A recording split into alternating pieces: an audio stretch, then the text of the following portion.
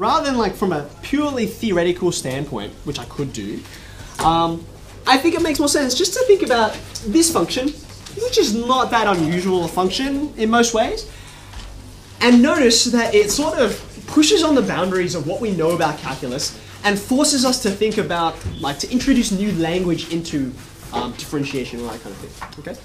So, y equals the cube root of x. Now, the cube root of a number is different to the square root of a number. Okay? Because when you think about, let's just come over here.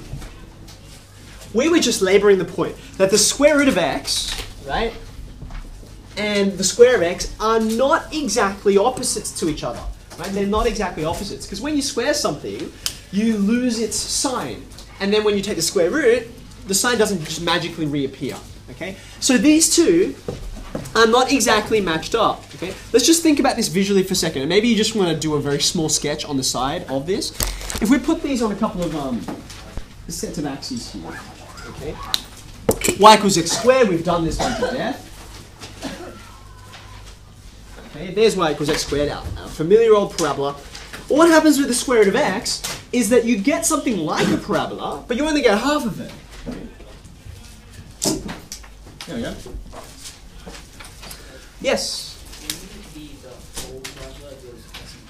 Okay, so if I wanted to get this bottom part down here, then that, well, let's just actually put these equations on, shall we? What I've just drawn is y equals the square root of x. Okay? What would correspond to it on the bottom would be y equals the negative square root of x. Okay? Which is why if you get given an equation like, okay, x squared equals 25, okay, there are in fact two solutions to this, right? And they are the plus and minus square roots of 25, which of course is 5.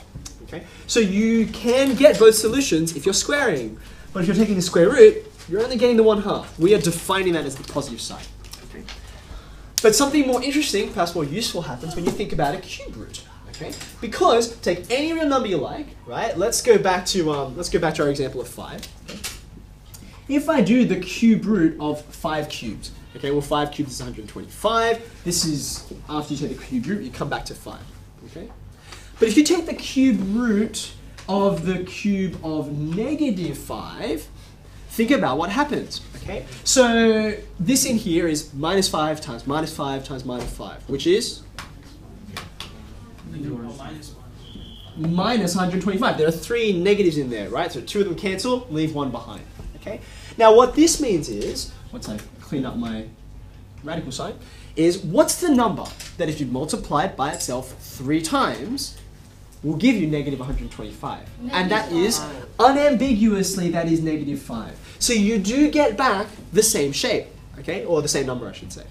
Now, since you get the same number here, you're getting exactly the same shape over here, rather than just half of it, okay? So now, draw me 2 sets of axes.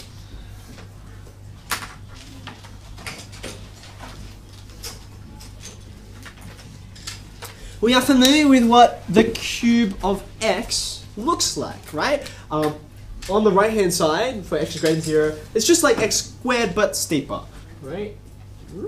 Like that. But because the cube of a negative number is also negative, right? That's why you're getting this kind of shape down here, okay? It's an odd function because it has an odd power, of course. So in order to get our shape of x cubed translated, worked out into what the cube root of x looks like, okay? Just think about this guy. Think about this. In order to make sure we get everything oriented correctly, okay, what you're really doing is you're reflecting this shape. I ignore this part over here. I get rid of it. Okay? And if I reflect it across this line, y equals x, okay? Turn your head 45 degrees, so you're looking up that way, and you flip it across and you get this shape, the square root of x. Okay? I want to do exactly the same thing, but with this. I don't need to cut out half of it because the negatives are all fine. Okay? And when I do that, here's the shape I get. You happy with that?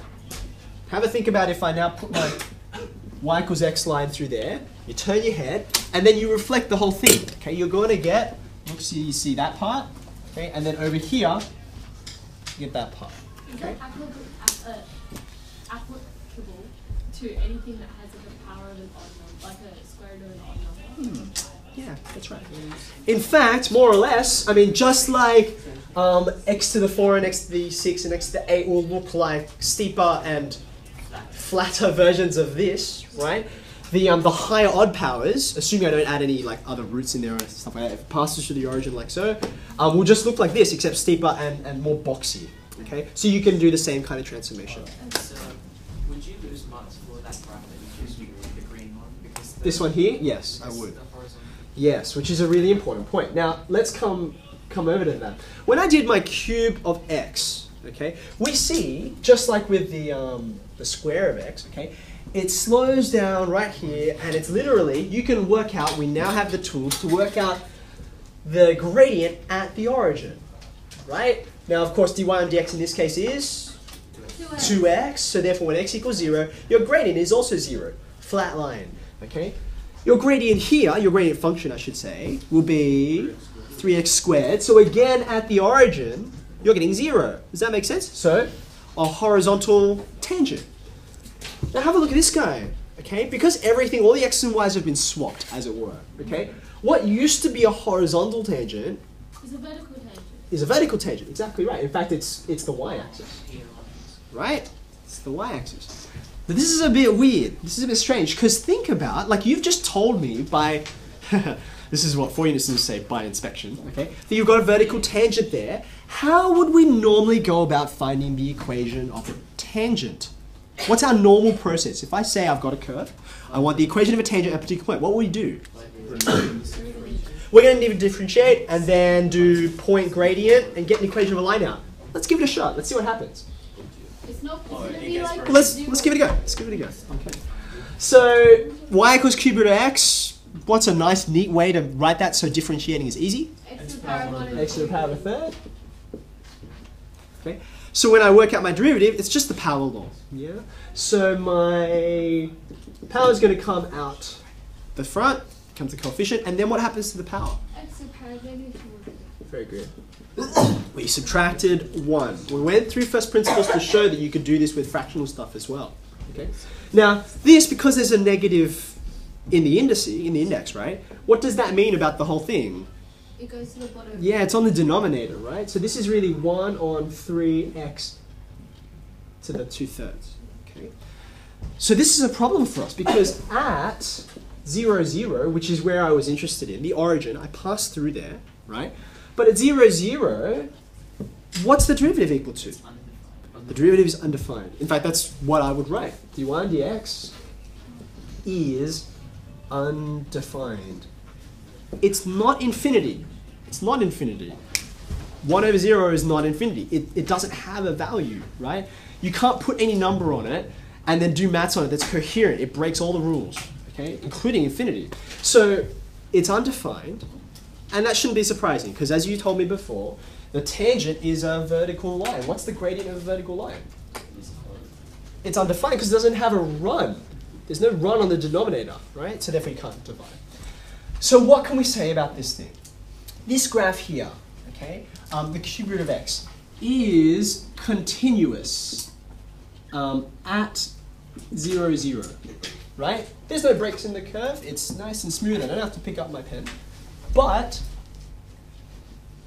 it's not, you can't find a derivative, right? You can't differentiate and evaluate at that point. So what we say is it's not differentiable. You can't differentiate it at that point. Of course you can differentiate in a whole bunch of other points, right? In fact, every other point. Just that one. That's the problem, okay? Vertical tangents give you this issue.